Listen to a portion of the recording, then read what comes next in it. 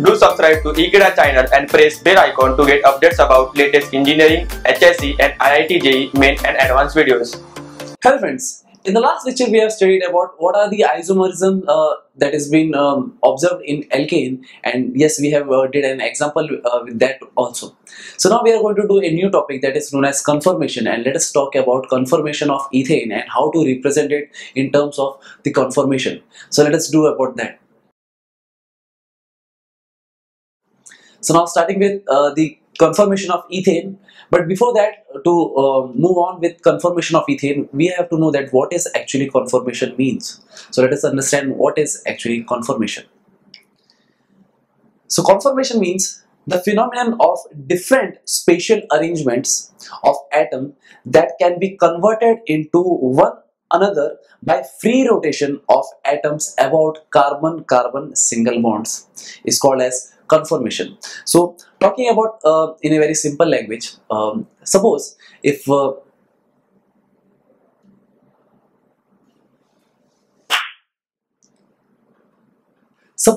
we have considered a carbon-carbon single bond named as ethane. So that is what we have taking an example.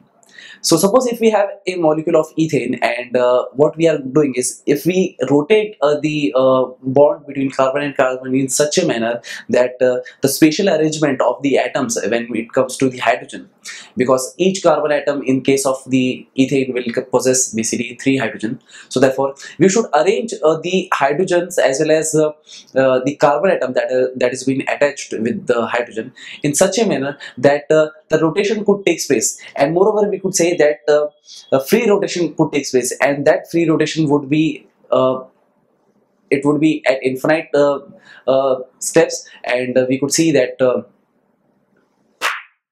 and that free rotation could be at infinite number, and we could see that the different spatial arrangement of the atoms can be converted into one another. So therefore this is what that means when we are talking about conformation. This could be better explained when we are taking when we will take the example of this case, that is when we will come to the conformation of ethane, then it would be better to understand that theory.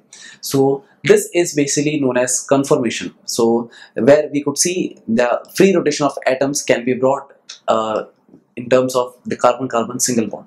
So let us move on with the further thing, that what else we could find when it comes to conformation.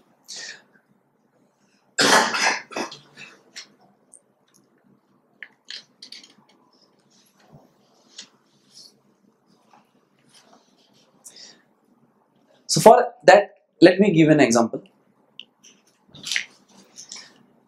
Suppose if we have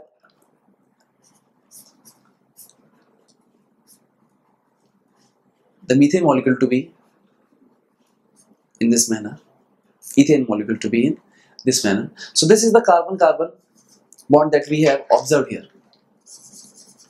So this carbon-carbon bond can be rotated in such a way that in this case, because the hydrogens are being attached to the carbon, so this hydrogen that are being attached to the carbon are with a fixed bond length as well as with a fixed angle.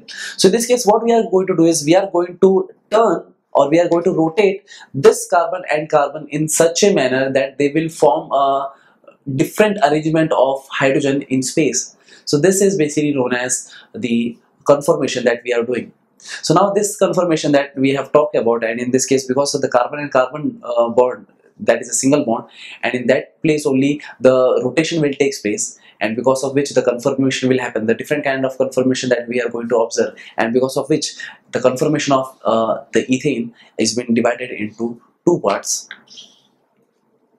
that is staggered conformation and eclipse conformation. So these are the 2 main conformations that we could observe in ethane. The first one is staggered conformation, and the next one is that is eclipse conformation. So let us discuss about each of it in a very detail. So talking about the first one, that is staggered conformation, let us talk about that. So when we are talking about staggered conformation, it is nothing but, in this arrangement the hydrogen atoms attached to the 2 carbon atoms are as far apart as possible. So what does this mean? So we have an example that I have talked about this earlier also. So suppose this is the example that we have took.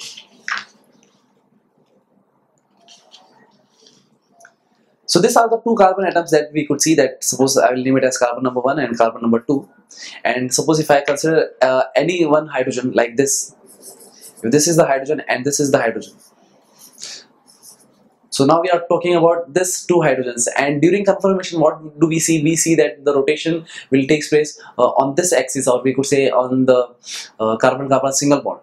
So it will take place in such a manner that where we could see that this hydrogen and this hydrogen will face where are being more apart from each other, they are more far apart from each other. So that kind of position or the phenomenon where we make the two hydrogens to be far apart from each other, make the staggered conformation. So suppose if this are being apart from each other, a very far apart, so this is a 2D diagram that I have drawn. So actually in 3D diagram they could be very far apart from each other, so that would make to be known as a staggered conformation. So this is what we are going to explain when we are talking about in projection. So when it will come towards the projection, it would be very much easy for us to understand that what is actually staggered and what is actually eclipsed. So this is the one that we have talked about, staggered conformation. So let us understand what does the eclipse conformation means. This is what we have got to know about the staggered conformation, in which both the hydrogens, when we take in that example, so in this case both the hydrogens will stay away far apart from each other when we are committed to rotating the molecule or rotating the bond, in this case of carbon and carbon, so as to make a conformation. So this is known as a staggered conformation that we have talked about. So now let us understand what is actually eclipse conformation. So for that we should understand that what is actually eclipse conformation in terms of its definition or in terms of its meaning. So eclipse conformation is nothing but in this arrangement the hydrogen atoms attached to the two carbon atoms are close as possible. So this is what I will give an example about this only. So in this case, suppose if this two hydrogen or any two hydrogens that we consider, and because while rotating any hydrogen, suppose if I named it as suppose A, B, C, and here it is also A, B, C. So while rotating, HA of this carbon 1 can be in front of HB of carbon number 2. So this is possible. And but while rotation on the axis, that is while rotation on the carbon and carbon bond, so it should happen in such a way that the hydrogens, that is this hydrogen and this hydrogen, should come very close to each other. So if both the hydrogens of the two carbon atoms, they come close to each other, then that kind of conformation or that kind of position where they will acquire a less distance between them, that would be said to be known as eclipsed conformation. So that is known as eclipse conformation. So this is what we have talked about, the staggered and eclipse conformation with the example of ethane. And yes, we have also got to know that the axis where the rotation will take place is nothing but the carbon and carbon bond through which the rotation will take place, and it can take multiple steps, or it can take multiple angle of rotation, for which we could say that the conformation would have been attained a staggered, or would have attained a eclipse. So there will be multiple angles that would be occupied between a eclipsed and a staggered conformation. So this is what we have drawn in a 2D diagram, and we are not able to distinguish that how we'll discuss staggered and eclipsed when it comes to the distance between hydrogen, or the conformation when it comes to the rotation, or whenever it comes to the distance between the two hydrogen.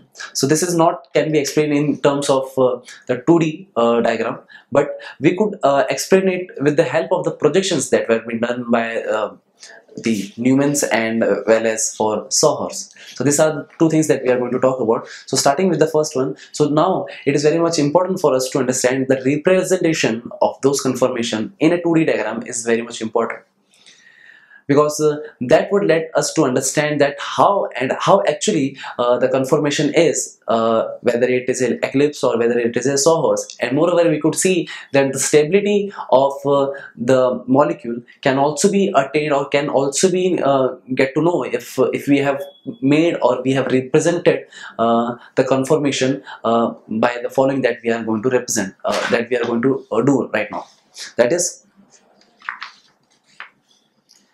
the representation of conformation that we are going to discuss right now, that is, there are two methods to represent the conformation of ethane for now, that is Sawhorse projection and Newman's projection. So these are the two kind of projections that helps out to understand what is staggered and what is eclipse conformation, and what are the angles between the two different hydrogens that are being attached to their respective carbon atoms. So talking about the first one, that is the Sawhorse projection, and in this case we have taken an example of ethane, so therefore we will talk about the Sawhorse projection of ethane, so which says that in this representation the carbon-carbon bond which is being viewed, that would be viewed from an oblique angle which indicates spatial arrangement by showing all the carbon and hydrogen bond. So the thing is, the Sawhorse projection is of different kind. It is not of a regular type that we have drawn here. So let me give in a preview that we have did earlier. So this is what we have drawn on a 2D paper, and this represents the hydrogen carbon and hydrogen bond. But this is not the proper representation. So as we could discuss that which one is basically staggered and which one is eclipsed. So for that, Sawhorse has made a projection and which have a particular criteria so as to make the projection to draw on a 2D diagram or to draw on a 2D page. That is, the criteria is it should have an oblique angle from which all the carbon and hydrogen bonds can be viewed, and this oblique angle makes the Sawhorse projection to be unique than that of the one that we normally draw. So suppose if we have made the arrangement in such a manner, that is for ethane, and we have to do in such a manner that it should look like an oblique angle that we have saw. So suppose we have the structure of ethane as this one.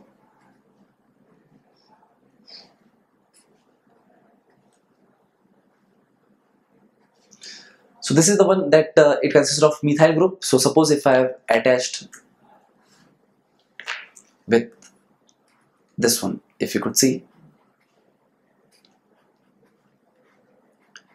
So this is nothing but Sawhorse projection. As we could see that it is not a normal structure that we draw in this manner, but it has a bit of oblique angle that makes all the atoms that are being showcased in this thing, that is when it comes to carbon hydrogen or when it comes to carbon and carbon, all the bonds are being showcased in this case. And since we are dealing with the eclipsed and staggered, and the both are being related with the distance or with the distance of the other atoms, that is the hydrogen in this case, because the carbon are in a fixed position that they could rotate, but the hydrogen atoms, they could change their place in terms of a particular angle.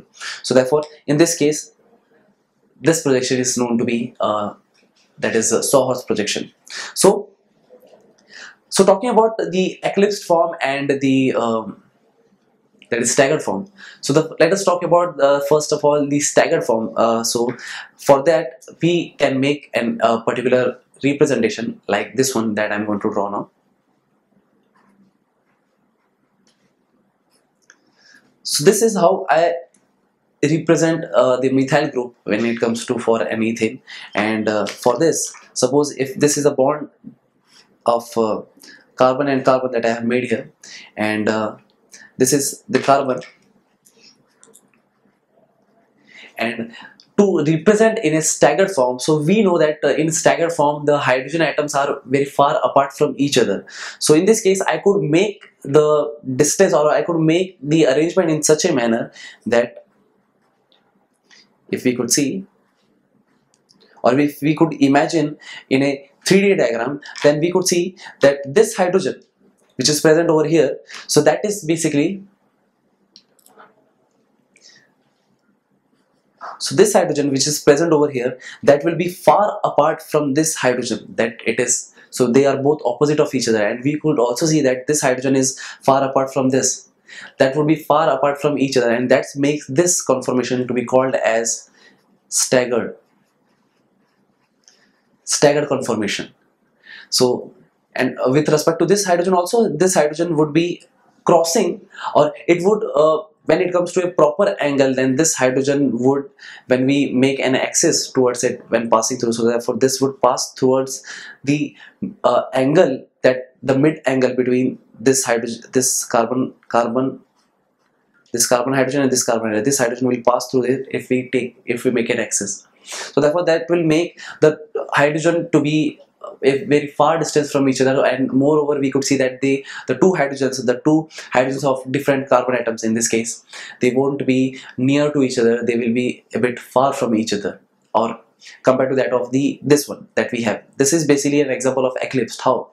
Because in eclipse, as we have got to know that the distance between the hydrogen of the two hydrogen atoms of the different carbon atom that we have represented, so they will be very close to each other as far as possible.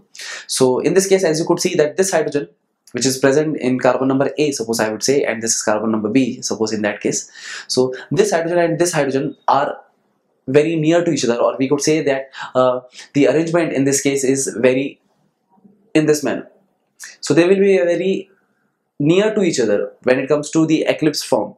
But what happens when we comes to when we represent about staggered form? So therefore there one carbon will be here while the other carbon will be here, and the both are suppose in the same axis that you could see. So in staggered form, what happens, they will a far apart from each other, they will make an angle in this manner. So therefore they will have a far distance compared to this distance they have. So that will make the staggered form, while this to be known as the eclipsed conformation. So now we have discussed about the eclipsed continuation. Okay.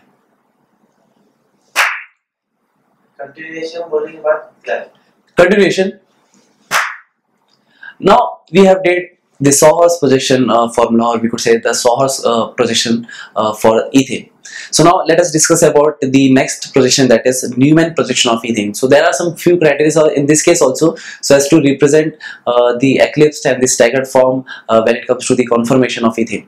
So in this case, in this representation, basically the carbon-carbon bond is viewed directly and on, and represents two carbon atoms by a circle. The bond attached to the front carbon atom are shown by lines drawn from the center of a circle, and bonds attached to the rear carbon atom are shown by the lines drawn from the edge of the circle. So this is what I want to explain. So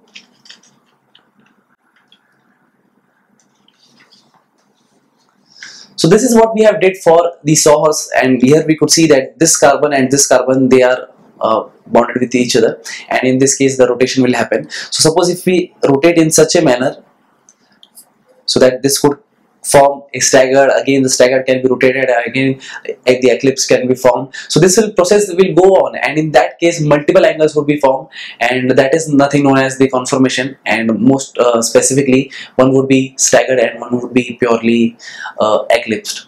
So now let us talk about Newman. So Newman projection formula is quite different from that of the Sohor's projection formula, in which the Sohor's give us more detail, but in this case of Newman, there are few criteria that we have to follow, and because of which we will get few information that we know. For example, what does it say? That suppose this point is the first carbon atom, or the carbon atom that has been in front of us, because there are two carbon atoms when it comes to ethane, that is first and second. And in this projection, what they are mentioning is the one would be in our front, near to us, and while the other would be far apart, far from us, that is basically the rear carbon atom. So this is the front carbon atom that we have while talking about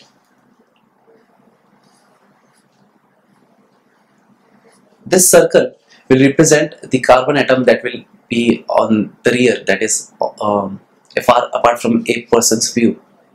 Or so in this case, basically this is the carbon, again this is also the carbon atom, and to represent, because the two carbons are being represented in this case according to the Newman's projection formula, we could say. So now what we are going to do is we are going to represent the hydrogens. So therefore the hydrogens will make an angle in such a way that they will pass through the point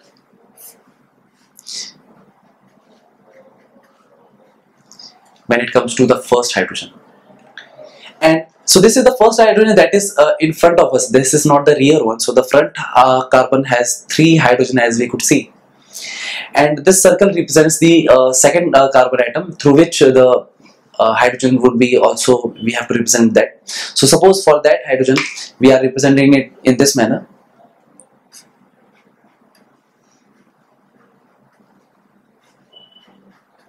So this is how we have represented. So this doesn't give the we can't see the carbon bond length here, but what we could have mentioned it, we have mentioned it through a point and through a circle, the symbolization of the carbon in this case, while this bond that is represent, that I have drawn in a blue pen, basically marker. So this represents the hydrogen that is being attached to the front carbon atom, while this red line that I have drawn, so this represents the hydrogen that is of the rear carbon atom.